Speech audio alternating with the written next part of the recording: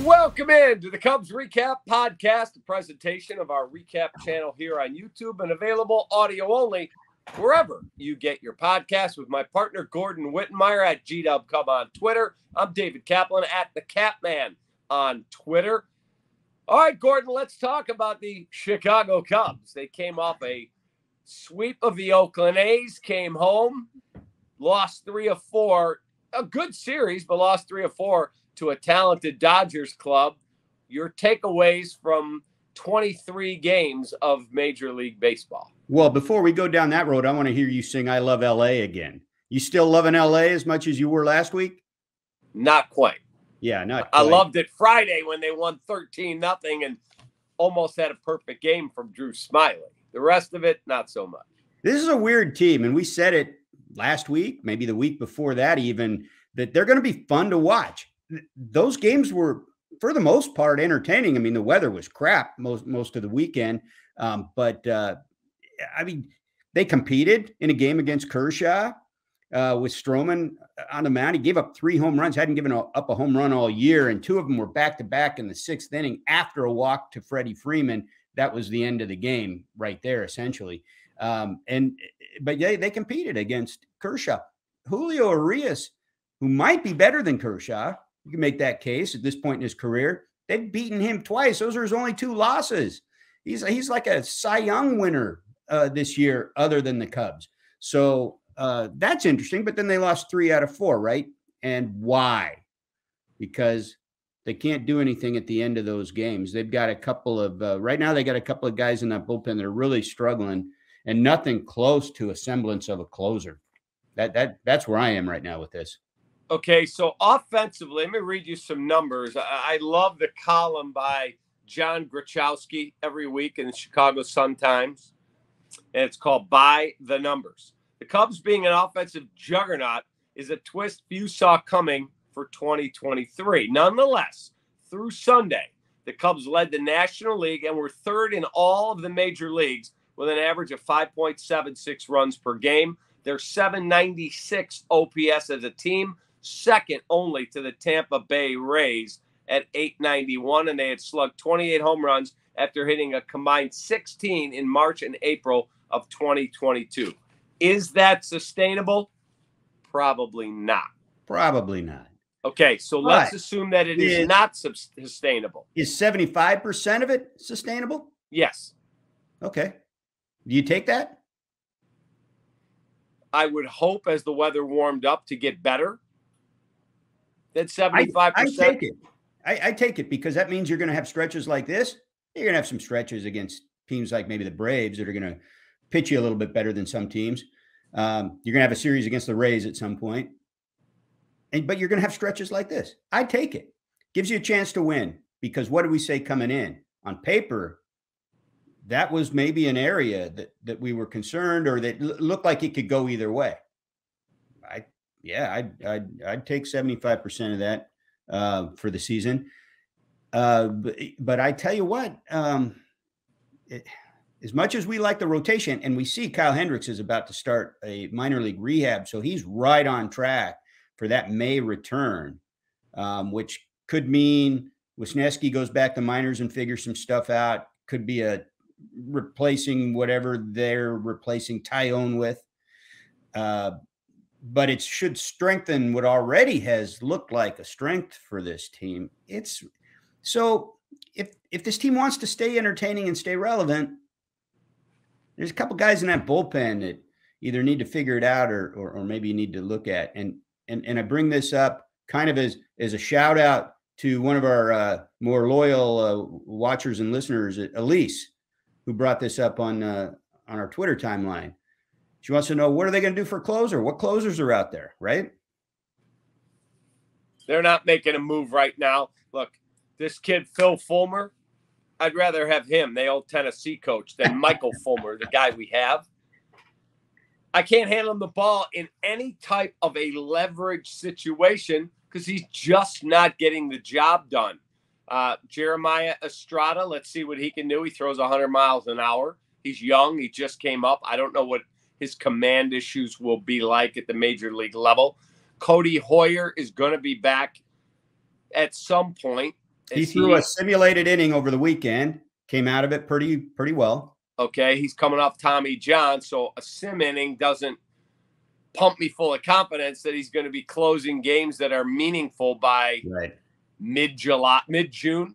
Is it July? I think it's probably too much to ask to think he's going to be in the 9th inning this year at all. I mean, if he comes back, I think you're really managing him tightly. And I don't know if you put him in those situations. We'll find out. I'm not giving up any type of, decent capital to try and trade to go get a closer right now. You tell me my club is 8 games over in July and they're hanging in the race. Absolutely. Go do what you got to do. But right now, this is pretty much the hand you've been dealt unless there's something coming through the system. Now, credit where credit's due. Brandon Hughes and Keegan Thompson in particular are doing their jobs. Mm-hmm. It's the veterans that they brought in, right? Fulmer and Boxberger, who have had these struggles. And let's be clear about one thing too. We know that Ross conspicuously last year did not name a closer, even though he was using David Robertson until the trade as his closer. He likes to do that, right? Where he has what he calls pockets, right? Where this part of the lineup belongs to this guy if we get late in the game. But that doesn't mean he's against a single closer. He clarified that position over the weekend and said, we just don't have that guy. We don't have the personnel to name that. We don't have the Craig Kimbrell or the Mariano Rivera. If he did, that would be his closer, and he wouldn't have any problem manipulating his bullpen around that. So I would suggest, Cap, to your point, if they're in it in July, go get one. Go get somebody to help the back end of the bullpen. But you've got to force management's hand, and I don't mean that in a negative way. I'm just speaking fact. Okay, if I want to go get whoever that guy is, this year's version of Aroldis Chapman, somebody that, hey, man, I can hand him the ball. You know who this year's version of Aroldis Chapman is? Aroldis Chapman. He's pitching for the Royals. He's back up over 100 miles an hour. He's given up 1 run in 9 outings so far, and it took him until his last one on Sunday to give up that 1 run. He's pitching his ass off for the crappy Royals. You don't think they're going to be sellers at the deadline? He's on a 1-year contract. What about there's a kid sitting out there? Not a kid. There's a man sitting out there. He's a free agent. Zach Britton. And he's left-handed, which they could use. Yeah. So would you take a run there? Cap, the fact that he's still a free agent probably tells you all you need to know. I mean, you have to be pretty damn sure you're improving what you have to go get him. Now, that said, you could sign him and send him to the minors on a look-see, get him a bunch of innings, load him up with 3, 4, 5 outings and see what he looks like, and then cut him or bring him up. But they haven't done that, and nobody has. So it suggests to me there might be a reason behind that. Now, he threw for people, and the reports out of there were that he was up to 92 point something with his fastball. I don't know what his location looked like. I don't know what his secondary pitches look like, but that's a tick down from what he was before having Tommy John surgery in 2021. Now, remember, he came back from Tommy John surgery. Correct. He pitched 3 games down the stretch last year. Didn't look great, but he was coming off the surgery. I do think that's something I would be shocked if they haven't looked at that, but they need to be sure they're improving what they have. Otherwise, you just got the same as what you got from the left side. All right, so let's go back to some of the offensive stuff.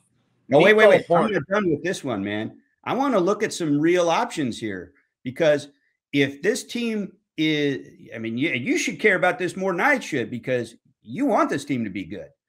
If these other pieces, that lineup you're talking about doesn't even have Suzuki at full speed yet. He's still figuring stuff out.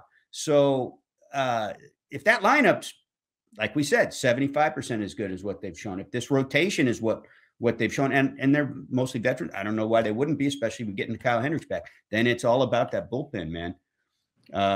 There are some guys out there, and I mean, you look at the Nationals, they're going to be sellers. Kyle Finnegan's their closer. he had one bad outing, but he's been really good since. Maybe you look at him. Carl Edwards Jr. is on that team, and he's pitching his ass off. I don't know if that would be necessarily a great fit. The Giants might be sellers. They got a lefty in Scott Alexander who's pitching pretty well. He's a veteran guy, and he's not really a closer, but he could help. You know, they got Tyler Rogers over there. Now, here's the name. Here's the name that I want to hear on your radio show next time I tune in. Liam Hendriks. You know, that's a really good one because he's coming back from cancer treatment. He's announced himself clear of cancer. Correct. And he's about ready to start a minor league rehab assignment, and that shouldn't take long. Okay, so if that team does not turn things around, and we know they're not, probably not. If the Cubs are in the race in July, is it a reverse Craig Kimbrell, who people might not know this or remember this? He wanted to stay in Chicago because his daughter was being treated by Chicago doctors. Maybe Liam says, if you want to move me to get a piece back, I'll go to the Cubs because my doctors are here. He was treated at the Mayo Clinic, but the doctors he's been working with besides Mayo are here. That's a terrific point. In fact, give him Madrigal and Hoyer. That'd be really hilarious. I don't think he would mind that. Well, that's an interesting name. He's only got, I want to ask you about Nico Hoerner. This is the last year of his contract. So, you know, they can't demand a lot because you're not getting club control. He's a rent guy. And they'll gladly lose whatever's left of that contract to give it to the Cubs. The Cubs can handle it. And so it might not cost that much. Interesting point. I want to ask you about Nico Hoerner because he's off to this, you know, amazing start. He's an outstanding person. He's an outstanding leader. He's an outstanding defender. And every night you look up and go, wow, he had 2 more hits. Wow, he had a 3 hit. Wow, he had another double. The guy just keeps putting up numbers. Is Nico Hoerner this guy, or you expect some regression? Because he looks amazing. Well, statistically, I think it's just hard to keep up what he's done so far. Mm-hmm. I don't see any regression. I don't see any reason for regression in terms of putting the ball in play the way he has with good contact and things like that, because he covers so much of the zone. He covers some of out of the zone. I mean, he's really good at getting on top of that high fastball. And he's just a smart hitter on top of everything else. You can't, I mean, there's no shifts. You can't really shade him. He's really good at driving the ball the other way when that's where the ball's pitched. I don't think, you know, unless it's something physical where he's dealing with some kind of nagging injury or there's fatigue in August in the dog days or something like that, I don't see any reason why his quality of at bats and his quality of contact should go down. And it, you know, if that keeps up even close to statistically what he's doing right now, dude, they haven't had a leadoff hitter since Dexter Fowler. Now, he's not the same kind of leadoff hitter that Dexter Fowler is, but I don't think it's any accident that those were their best years in the last decade. They had a lot of other great players on those teams, but they had a lot of those great players on teams around those years. And the one thing that was missing was that 385, 390 on base percentage in the top spot of that batting order. And so I talked to Nico. A couple of us stayed around until Nico was done the other day, because this is an example of what you're talking about. He works his ass off. He was in the weight room for an hour after the game on Sunday. And a couple of us waited around. He was the last guy out, and talked to him about getting adjusted to that leadoff spot. And he likes it because he gets the extra at bat. But when I brought up to him that Hayward pointed out the other day that the difference between that team, you know, when they were winning and what happened afterwards was Dexter Fowler was the leadoff spot. I mentioned it's been a revolving door ever since. And he said, well, you mentioned something interesting there, whether it's the high on base or, you know, the qualities of a leadoff man, that's one thing. He said, but the consistency at the top of the lineup is the other thing. If you look around the league, most of the good teams have a top 2, 3, 4. And then you mix and match everywhere else. He said, there's something really comfortable. You get into this rhythm where I get up there, I know I'm leading off the game, I have a plan and a rhythm and a routine. And I know Dansby's right behind me. And there's something about that.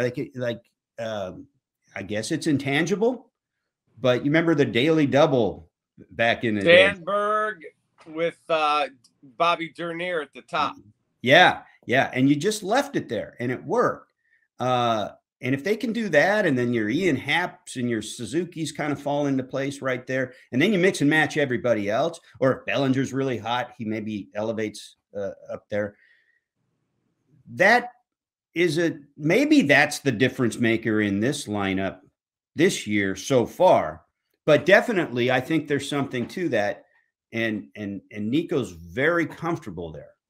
So you've got Cody Bellinger right now has a 930 OPS, not quite what he was in 2019 when he was 1,035, but it's a leap from 789, 542, and 654. I'd take 830. I'd take 830 for the year and call it a question, success, right? And again, these are all from my guy John Grachowski by the numbers column, but he does predict a bit of a regression for Nico for these reasons. He said at 355, 400, 473 slash line, he's a huge plus batting leadoff.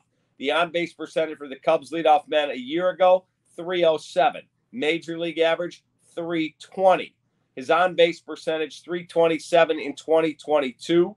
He was 382 in 170 plate appearances in 21. But this year, his 6% walk rate trails the 9% major league average. He has got a 369 batting average on balls in play, 74 points higher than the major league average, 69 points higher than his batting average on balls in play in his first full season. A dip is likely. Yeah, whatever. You got my mind swimming in all those numbers.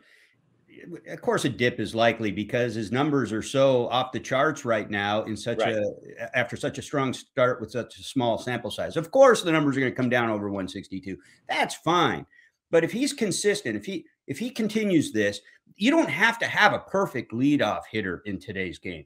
You don't, and by the way, what we sometimes think historically of perfect leadoff hitters, go back and look at some of the on-base percentages of the Maury Wills and even Lou Brock. So, Ricky Henderson's probably the ideal leadoff hitter, right? High on base and he can hit you with a home run leading off a game. But nobody, how many people have that 400 on base in the leadoff spot that can hit pitchers from both sides and play every day? I mean, there just aren't a lot. And so if you can get a guy that can give you most of what you want up there, then you're doing pretty well. And then if you can line him up with a legit number 2 hitter and some legit run producing, you got a all-star switch hitter with some power and some eye at the plate in Happ, who's showing it again this year, and your 3 spot behind your $177 million guy. And then you got Suzuki coming in, still getting his legs under him, and probably better for the year he had last year and some of the struggles he had and the offseason of work. And you got Bellinger, so far so good. It's a hell of a start, but it all starts at the top of that lineup, and I don't know where else Nico's going to fit best, right? Okay, so looking at this team right now, the Cardinals are struggling. The Reds, the Pirates, I don't think it's sustainable. Is it a Cubs-Brewers battle for the foreseeable future? No. I mean, the Cardinals are going to get better. And by the way, I'm not so sure that the Pirates are a fluke. I don't know that they make the playoffs. I mean, you've seen their schedule. They haven't played that many good teams. I get it. Neither have the Rays, right? And the Rays are doing all these great things and undefeated at home and all that. But they've got real players, dude. Go look at McCutchen is having Ryan Reynolds is a great player. Ryan Reynolds is a great player. Brian Hayes on that team. Sawinski, the guy from here, Sawinski, he's one of their top players in WAR and OPS and the whole thing. And they just extended the manager. They seem to like what he's doing and the way the team's responding to him, Derek Shelton.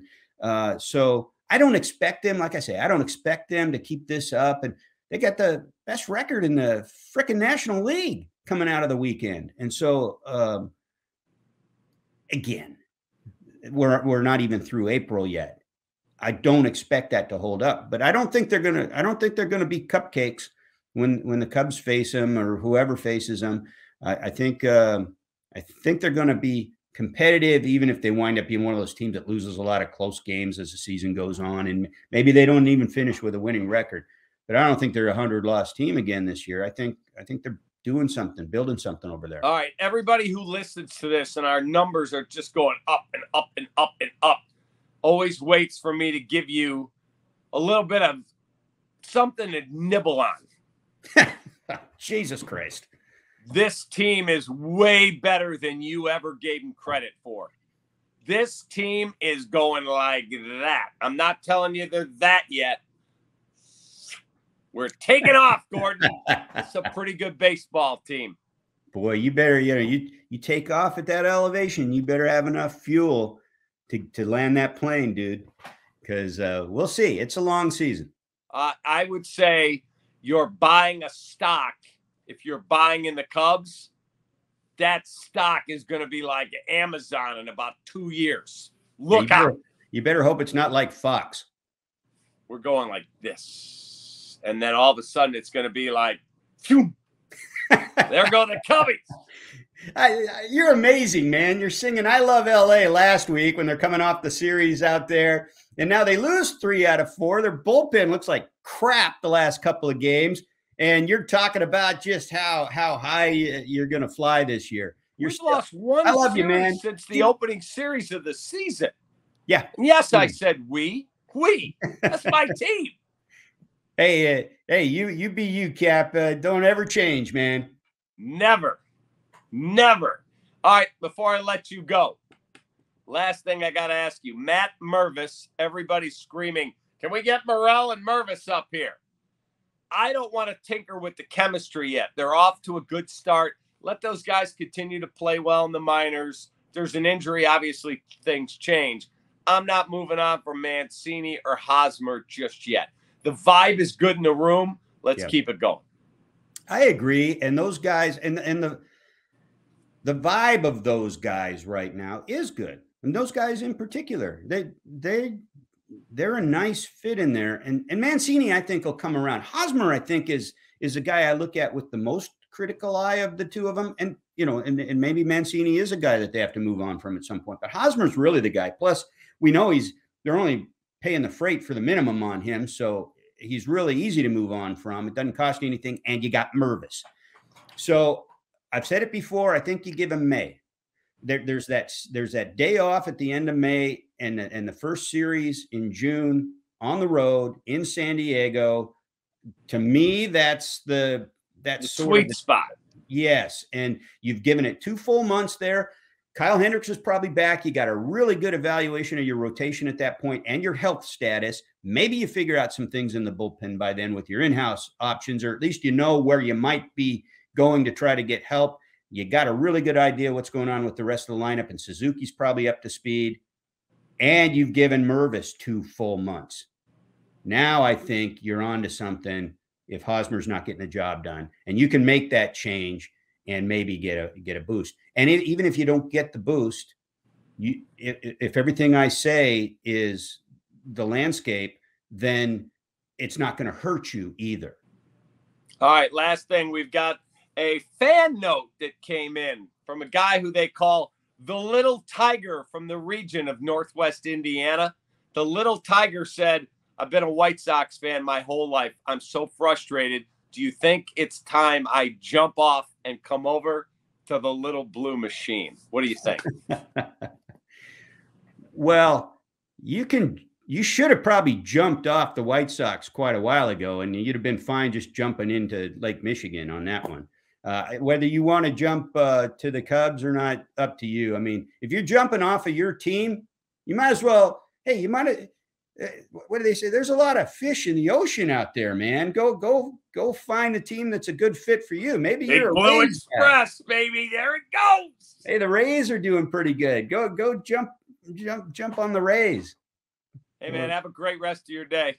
All right, you too, man. All right, Cubs and Padres. Then they get the Marlins, and we'll have another podcast for you. For Gordon, for our great staff, I'm David Kaplan. Programming note, Thursday night, first round of the NFL draft. I'll be broadcasting live from Gate O at Soldier Field, right inside the entrance, and we'll carry it live here on our YouTube channel, and it'll also live here on demand. Have a great rest of your day. Please hit that subscribe button, and please hit the notification bell.